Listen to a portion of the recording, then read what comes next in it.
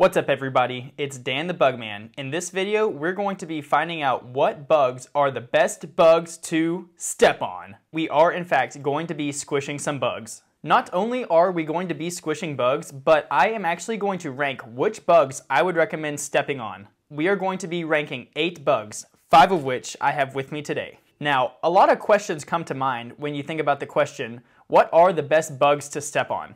But of course, before we step on any bugs, we need some bugs to step on. So let's go find some.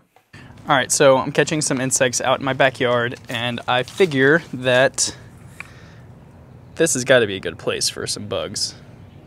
So let's see what we can find. It was about 70 degrees today, so I'm hoping this will be a great day to find some. I wouldn't recommend rummaging through a bunch of bricks. There's got to be at least 20 snakes in here.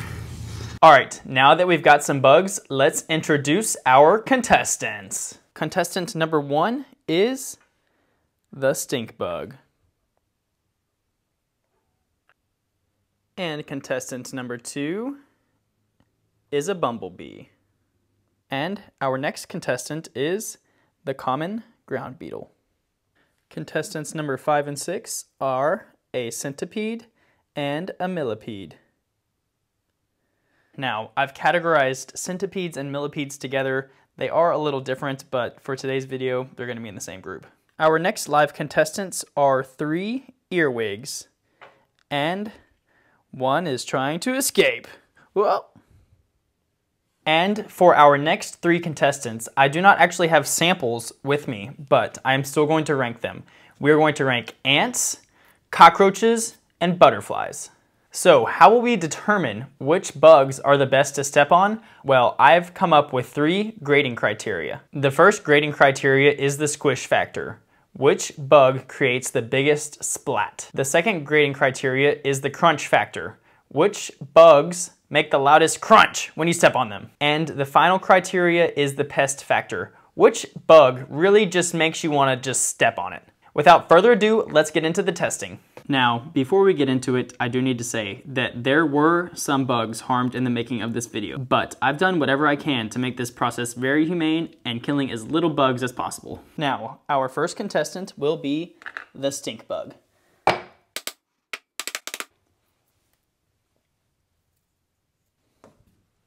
Thank you for your contribution to science. Now, I'm sure everyone wants to know, does it stink? Oh, yeah, it stinks, but it's not bad. It's kind of like tangy, sour smell. All right, our next contestant is the common ground beetle. Thank you for your contribution.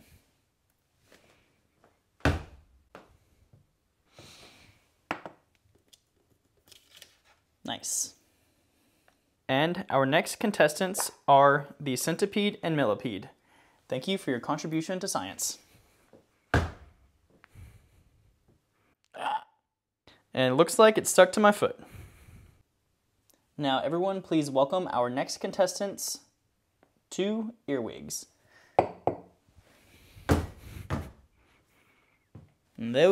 These are also stuck to my shoe. Next up, we have the big boy, the bumblebee, but instead of stepping on him, we're going to let him go outside, and I'm going to tell you why. So let's let this bumblebee go, and hopefully it doesn't fly off in my home. Be free! All right, just to recap, we stepped on a stink bug, a ground beetle, a centipede and a millipede, and earwigs. The bugs that we didn't step on were the bumblebee, cockroaches, ants, and a butterfly. We're not going to step on a butterfly. Now for the final rankings of which of these 8 pests I would least to most likely recommend stepping on. In 8th place, the bug that I would least recommend stepping on is the butterfly, of course. I gave the butterfly 6 points for a squish factor because it probably would be pretty squishy, 2 points for a crunch factor because its wings are probably a little crunchy, and 0 points for a pest factor because they're not pests, they're beautiful. -1 out of 10, I would recommend stepping on a butterfly. In 7th place was the bumblebee, and for the same reasons as the butterfly, I would not recommend stepping on this. For the bumblebee, there was a squish factor of 8 because I would think it would be pretty squishy if you stepped on it. And for the pest factor, I gave the bumblebee a -10 because bumblebees, like butterflies, are very important pollinators and they are not pests. But they do sting, which is not fun, so just keep your distance. The bumblebee had a final ranking of 2 out of 10. In 6th place were ants. Ants got a final ranking of 4 out of 10. I would only recommend stepping on ants every once in a while, and for these reasons. Ants had a crunch factor of 0. Their bodies are so small, I don't think they would crunch at all. They also had a squish factor of 0, because another reason, their bodies are just not so big, so it wouldn't do much good to step on them. But ants did get a pest factor of 10, because ants are pretty darn annoying. But stepping on them won't help, because there are thousands of ants in a colony. In 5th place are the centipede and millipede. Centipedes and millipedes, they're not very squishy, but they are pretty crunchy and they are pests because I see them around my house all the time. In 4th place was the common ground beetle. This pest was one of the best to step on. It was crunchy and it was squishy, but it was only 5 out of 10 a pest because they're not usually in your house. Common ground beetles got a 6.5 out of 10 ranking, so if you see one, you can step on it if you want. In 3rd place are the earwigs. Earwigs are quite crunchy and they got a high pest factor because they are pretty common pests, but they had a low squish factor because there's not much in them. Earwigs got a final ranking of 7 out of 10, so you can step on earwigs too. And coming in 2nd place, the runner-up of our squish competition is the stink bug. The stink bugs got an 8 out of 10 squishiness, a 10 out of 10 crunchiness, and an 8 out of 10 pest factor. But because they are stink bugs, I took -5 off their score because they stink, especially when you step on them. For my final ranking of stink bugs, they get an 8 out of 10. The grand prize winner of our Stepping on Bugs contest for this episode is the cockroach. Cockroaches got a 9 out of 10 squish factor because they're pretty darn squishy. Trust me, I've stepped on them before. The cockroaches better just be thankful though that I wasn't able to find any before I did this video. We'll get them next time.